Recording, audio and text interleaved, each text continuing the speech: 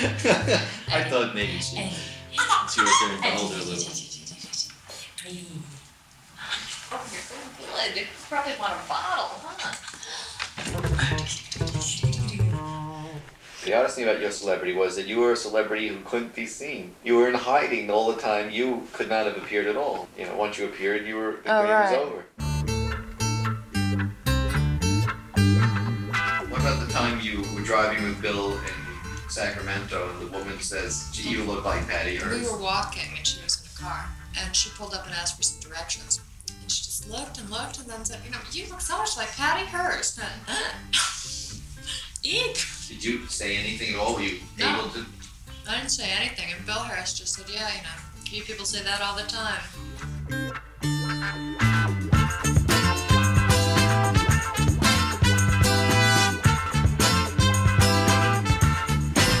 I really thought we could have won the case until final arguments. I mean, it's virtually no closing argument. I mean, I think that's where it was finally lost, was right then. Ultimately, they've got to prove reasonable doubt. You know, reasonable doubt. Is it reasonable to assume that someone who has been locked in a closet for 57 days after being kidnapped, brutalized, raped, abused, then they say, "You're going to rob a bank now"? I mean, is that reasonable to assume that that person had the free will to go out and willingly, I mean, you're talking about reasonable doubt. If you could have erased it, the kidnapping, the birth of Tanya, becoming the most famous fugitive in the world or in the United States, the guerrilla skills you learned, the radicalization, feminization, living life on the edge, jail, the trial, prison, would you like to have erased it all? I mean, there are some days when I think, ugh. There's always some days when you wish things had never happened, like you've never been born, that sort of thing. Yeah.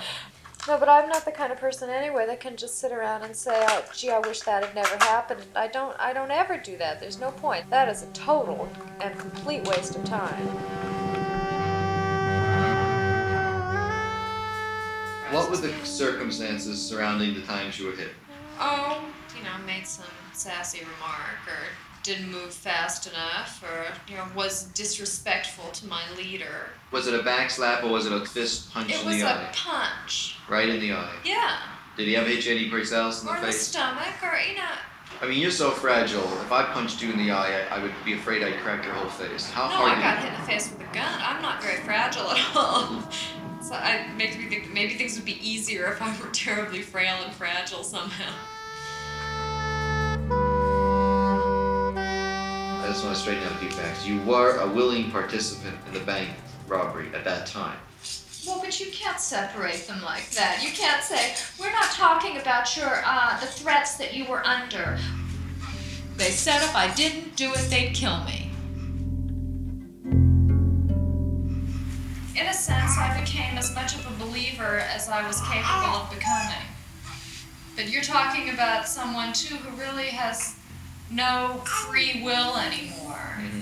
That's when we're getting into that thing about traumatic neurosis with dissociative features. Who told you about this? The technical name for what happened to me, what everyone calls brainwashing, that is the actual name for it. It wasn't like you were in a fog doing No, it. it wasn't like I was in a fog and, you know, didn't know what was happening. Right. You know, like, where am I? Right.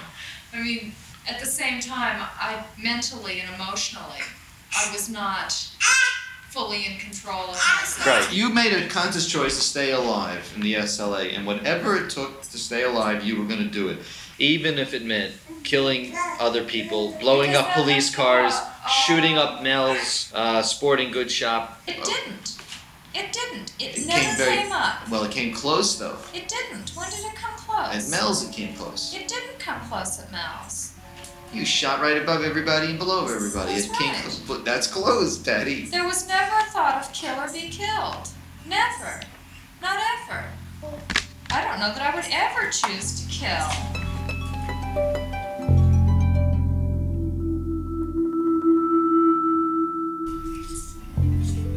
Did it take guts to join the SLA? Would it have taken more guts not to have joined, to have resisted and eventually tried to escape? I think it would have been crazy to not have joined, because I knew they would have just killed me. That doesn't take guts. Will you do this or would you rather be dead? Well, Gee, I'd rather be with you. I mean, I suppose it would take much more guts to say, never. I'd rather die. I'm sorry, I'm a coward, you know? I didn't want to die.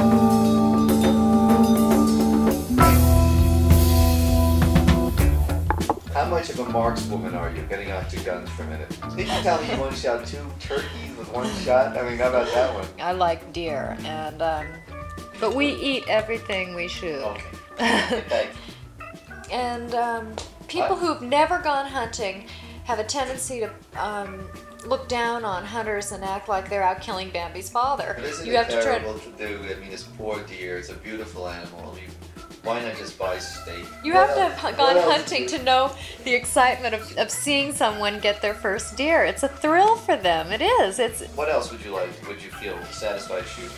Oh, A boar? maybe you and no. That Yeah. stays in.